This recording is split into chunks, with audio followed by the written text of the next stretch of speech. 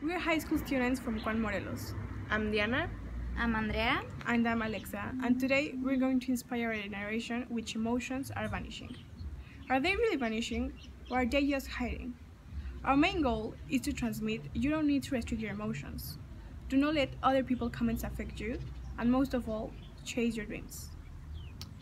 We have 5 big tips that may help you to become a better person, change your perspective of life, and be happier. Number 1. Don't let negative comments affect you, because it's not going to be something that makes you a better person. It's easy to criticize people, but that doesn't mean it's the right thing to do. If you don't have anything positive to say, don't say it at all. You can be quiet and that's it. Imagine someone comes to you after having a haircut and tells you it looks ugly on you. You shouldn't care, because those comments usually come through jealousy. Just ignore them and keep going with your life. Hey! Hi, did you get a haircut? Yes, actually I get a haircut this time. You look ugly. Oh, I don't care. I like it. Build people up. Small compliments have a way of brightening any day. Don't believe me? Just find someone in your office, in your school, or in the street and tell them how good they look today, and watch a bright smile take over their face. Give them a compliment like nice shoes, nice hair, etc. Oh, you look really nice today. Thank you. Tip number 3. Stay true about who you are.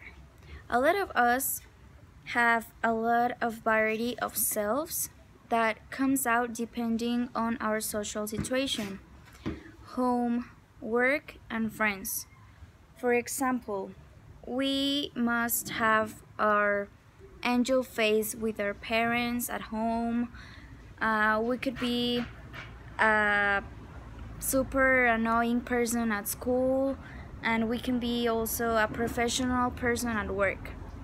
But putting on a different show or self for every group of people is exhausting for most of all.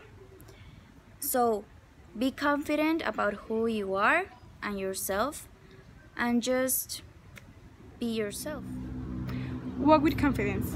Keep your head high and eyes forward so you can say hello or how are you to everyone who walks past. Walk with a friendly swagger that reflects you have confidence in yourself. Just think, if you see someone walking with his head down the street, what's the first thing you'd pop in mind? That he's insecure, right? Or that he's having a bad day.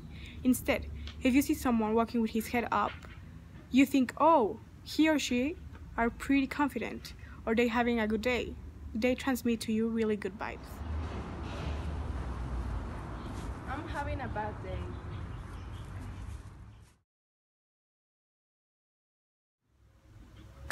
Be enthusiasm. The saying enthusiasm is contagious is common enough to be a cliche, but it's a cliche because it's true. Reflect enthusiasm every day to the people you are in contact with, and give them a genuine smile and positive energy.